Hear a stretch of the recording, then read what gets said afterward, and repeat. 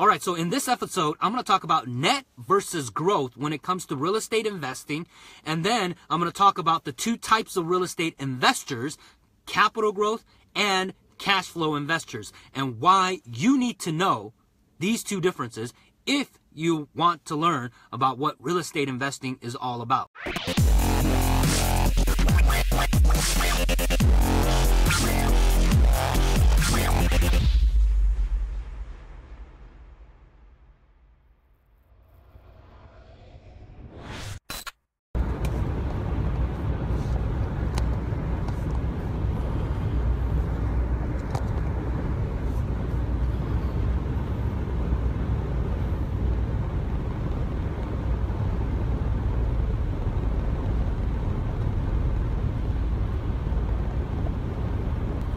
Hey, Jeff Koga here, and so let me talk about something called net versus growth, the truth about real estate investing, right? And the reason why I decided to do this, it dawned on me where when I was at the coffee shop that I go to every morning, they had their kind of their projections for the week, okay? So randomly they just had it like on a binder, right? They had it on the counter and they had it open. They had the projection on how much a coffee shop, this particular coffee shop, makes, as well as like the past week, and then as well as their projection for this week. And it's a small little coffee shop, right? Coffee Bean to be exact. And it said on there that total for this week that they're projecting to make in terms of sales is a little over $16,000 in selling coffee.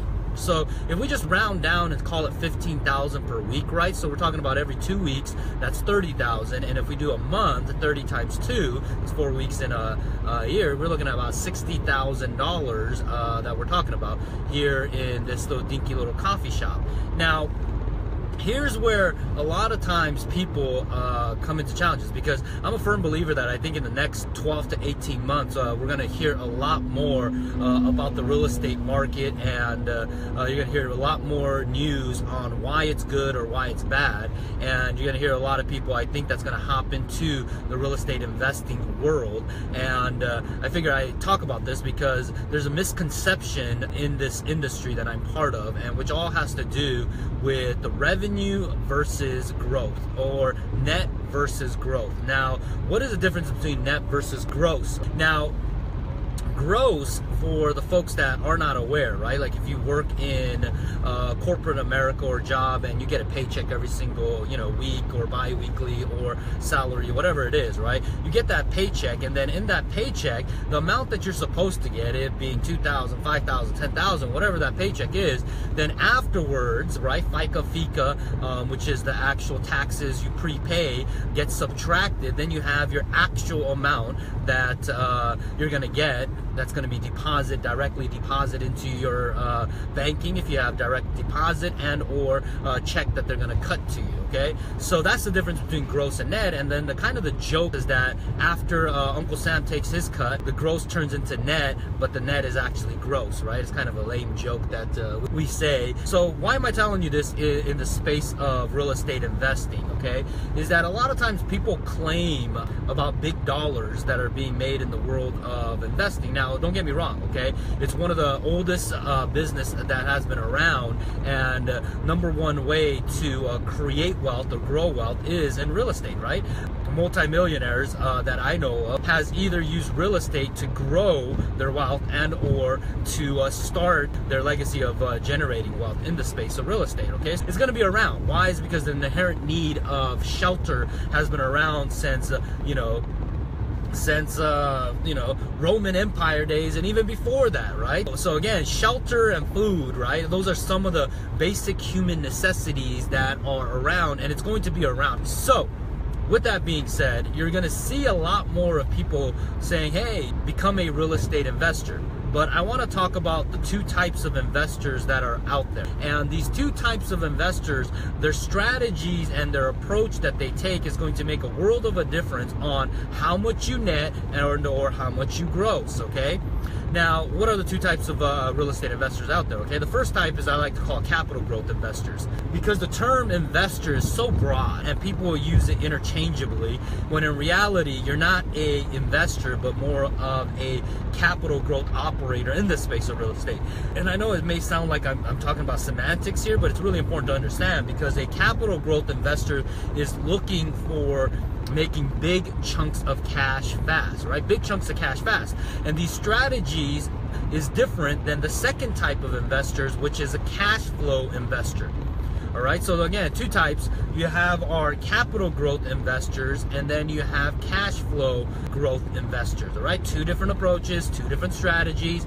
Now, many times when it comes to like HGTV and they talk about Flip This House or any type of reality TV show that's tied into real estate investing and or quote flipping, it falls under the actual what? Capital growth side investors. Why? Is because they're taking an underperforming asset, right, like real estate, and then making it by using some type of construction and or using it to change a strategy to disposition the property so that way they can actually make more. All right, so for example, right, like rehabbing, right, buying an ugly house, fixing it up and selling it. That's a capital growth strategy. Now, what's another capital growth strategy is if you get a property, all right, discounted, and you get it under contract, and then you take that contractual right and or the equitable interest in that contract and sell it for a profit. All right, that's called wholesaling.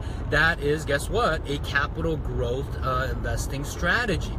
Okay, meaning that you're going to make chunks of cash fast. Okay, all right, and that's a capital growth strategy. So that's investor type number one. All right, and then the second type is cash flow investor. Right, now, what is a cash flow investor? Cash flow investor is looking for income stream, meaning that they want to acquire an asset, in this case obviously real estate, and be able to create income. Now, why is income important to that individual? Is because they know that if you can get income every single month, then you're technically financially free, especially if your income covers your expenses.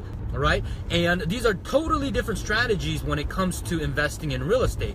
And what I tell individuals is this, is that if you have a decent paying job, is I say reconsider how you're looking at investing. Okay, because a lot of times people see, hey, you know what, oh my gosh, you know what, you can do a capital growth strategy like buying a house, you know, fixing it up and flipping and make, oh my gosh, 50 grand, right? Because that's how everyone talks about. But in reality, what they're not realizing is that's typically the gross revenue that they're bringing in, not the net.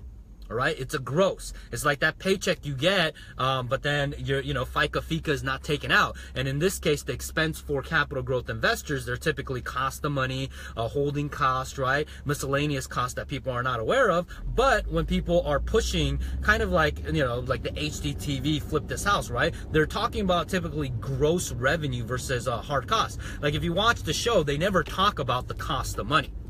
All right, and majority of these individuals are actually leveraging money. They're actually borrowing money from investors and paying out returns. Now, why do I know that? Is because I know some of the people that have been on the show. I've been actually approached to get on the show myself years ago, and I just happened to say no to it because they didn't want to give me the creative control. Right, I was just like, hey, I want creative control and actually tell the story on things like gross and net, and they're just like, that's not fun. People don't want to see it. I said, look, then if that's the case, I don't want to lie about what's going on. But a lot of these shows that are on TV with the capital growth investing strategy of buying, fixing, and flipping houses, that's what they have. And then on top of that, a lot of these people that are on the show, they only get paid like $1,000 per show or something like that, or $2,000 per show, right? People think that they're balling out of control on that, but not necessarily, right? And a lot of their margins are skewed because what they're doing is they're pitching like contractors and suppliers for the house and telling them, says, hey, by the way, do you want to get promoted on this nationally televised show? And they'll be like, yeah, of course. And they'll be like, hey, well, give us the product for free or near cost. All right, and that's kind of the position that they take. And again, how do I know this? Is because when I was doing importing construction materials in terms of like, hey, finishes, I've been approached by people that were on the show, very popular guys. They basically hit me up and says, hey Jeff, I know that your guys are bringing these types of finishes in. Would you want to get your company televised nationally? I was like, yeah. So what's in it for you? He's like, well, you got to make sure you give me a great deal on these construction materials. And you start running the numbers. I was like, nah, man, it's not good. Now looking back now, maybe it was a good deal, I don't know, but the point is that that's what happens. So when they say, hey, construction is X amount of dollars, typically they're putting in the actual cost of what it really costs to them. Okay, so going back to the two types of investors, understand this, because again, if you have a decent paying job and you have that, I highly encourage individuals to go after cash flow, right? Cash flow versus going after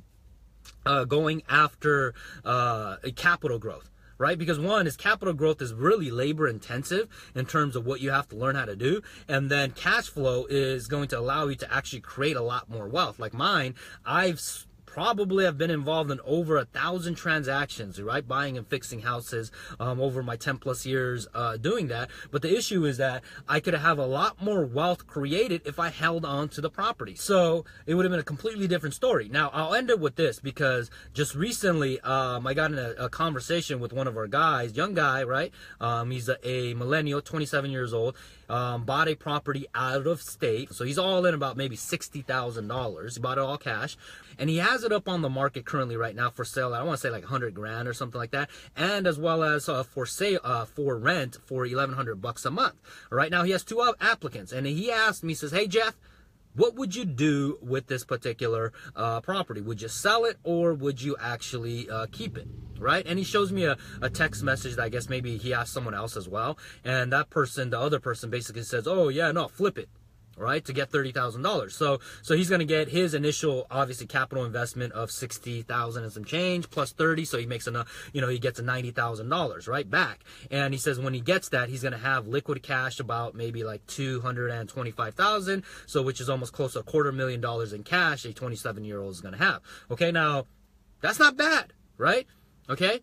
Having almost $250,000 in cold hard cash as not being 30 years old, that's not bad. And then keep in mind, this guy owns a house, and as well as his house is being paid by his roommates and stuff like that, right? So the guy is doing a lot of right things. Okay, now my advice that I told him, okay, is I said, look, you got to get at least 5 to 7 times net annual income if you're going to flip it, and preferably I shoot for 10. Right? If you're going to actually sell an asset that's giving you cash flow, right? Why are you going to sell it? Because the capitalization rate on this, or a cap rate, okay? Now, I know that's kind of a real estate lingo, but let's just use a rate of return, okay? Is based on his numbers, right? He's going to get close to about 10% return on his money. That's actually pegged by real estate. So the question you have to ask is, where else can you get 10% cash on cash return? Every single year. And then you have a potential upside of appreciation. And then also you have your depreciation credits that you can get as an investor, right? The tax benefit, okay? So that's the question you have to ask. And unfortunately, there isn't. So my suggestion was like, hey, what would you do? I was like, dude, just freaking hold on to it, right? And then take your $750 a month that you're going to get, and then do mortgage acceleration on his principal residence and pay down his home.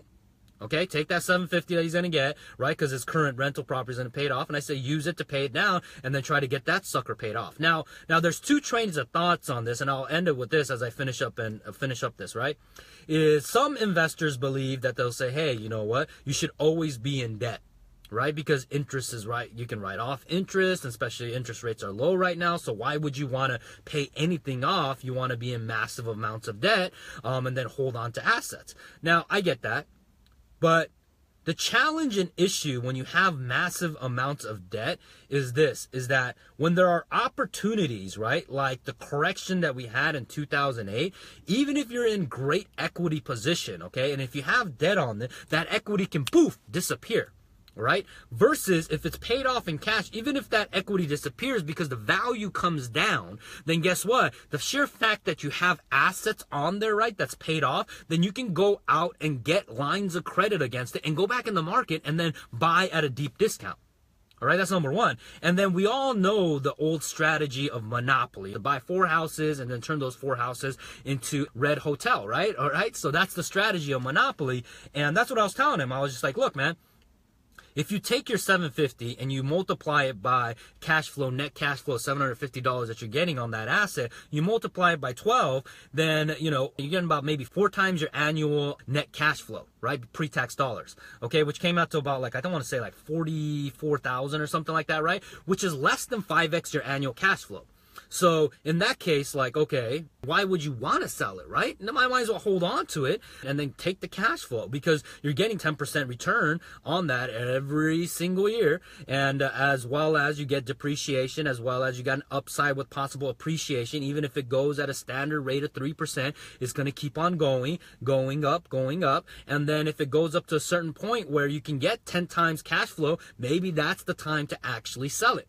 And here's the reason why I say 10 years, is because people talk about real estate cycles, and depending on where you believe the real estate business is, right, there's 2 train of thoughts on this, right? The long-term debt cycle, as they like to call it, okay? And I'm going really, really deep in this, but there's something called a global 18-year debt cycle, and they're talking about that's going to implode soon, right? And the other one is the 18-year real estate cycle with Cato Institute, and then they have the short-term real estate cycle, which is 8 to 10 years. So the idea of why you should get at least 10 times annual earning on a cash flow property, and why that makes sense, is because if the market turns or dips or down, it doesn't really matter for you, because as long as you says, hey, you know, you're getting the money in, then if you get the cash and you sell it at a high point of a 10x, then you could hold on to it. Even if you starts going up a little bit more, then at least you got 10 times, and then when it comes down, you can go back in and buy.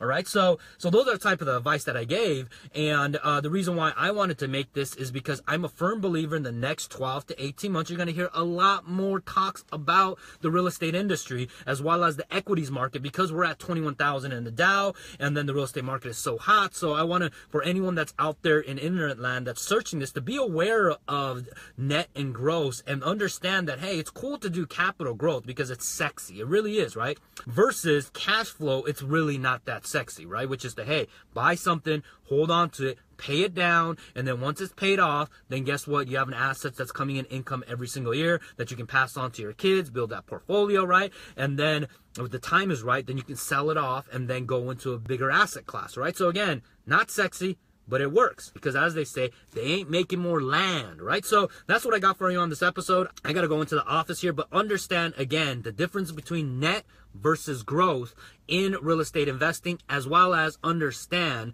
what capital growth investor is versus cash flow investor. That's what I got for you. I'll see you guys in the next episode of Jeff Koga Live.